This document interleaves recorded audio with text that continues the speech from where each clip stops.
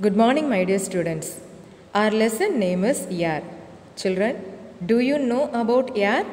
Yes, we have already learned about air. Students, we know air is present everywhere around us. Air is necessary for us to live. We can live without food for some days, without water for a few hours, but cannot survive without air for more than a few minutes. So, air is very important for all living beings to survive. And students, what is air? Air is a mixture of gases like nitrogen, carbon dioxide, oxygen, and water vapor. What is the composition of air?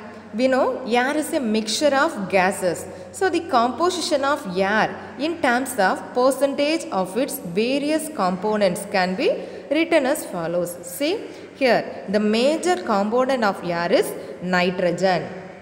What is the major component of air? Nitrogen, because nitrogen is present 78% of air. And second major component of air is oxygen. In addition to nitrogen and oxygen gases, air also contains small amount of carbon dioxide, water vapor, and some other gases like argon, helium, etc. The air may also contain some dust particles. Students, can we see air? No, we cannot see air, but we can feel its presence in so many ways. For example, pages of an open book flutters when the fan is switched on. Flutter of a flag in a gentle breeze. When kites fly in the sky, we cannot see, touch or taste air, but we can feel it. And students, air is used in so many ways.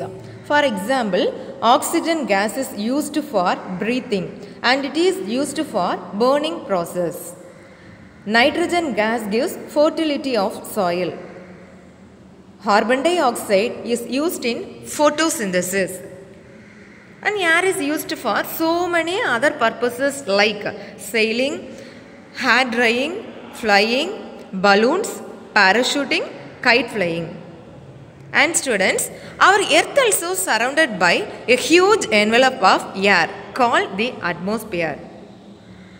Our atmosphere extends to more than 800 kilometers above the surface of earth. The atmosphere protects us from many harmful rays coming from the sun.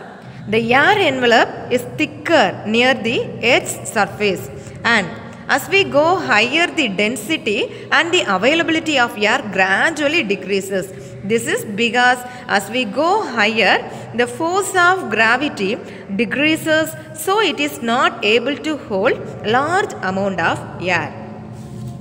And students, our atmosphere is made of 5 different layers. First layer, troposphere, second, stratosphere, and third, mesosphere, and fourth, ionosphere, and fifth one, exosphere. And which is the first layer of this atmosphere? Troposphere. And students, troposphere is the first layer. Troposphere is the layer closest to the earth. This layer is very closest to the earth. It is the layer in which we live. It extends upwards for about 16 kilometers above the surface of the earth. Movement of wind takes place in this layer. It also contains water vapor, which is responsible for making clouds. This layer is responsible for the weather we experience on earth. Aircrafts usually fly above this layer to avoid strong winds and bad weather. Next layer is stratosphere. The stratosphere lies above the troposphere. This layer has the ozone layer in it.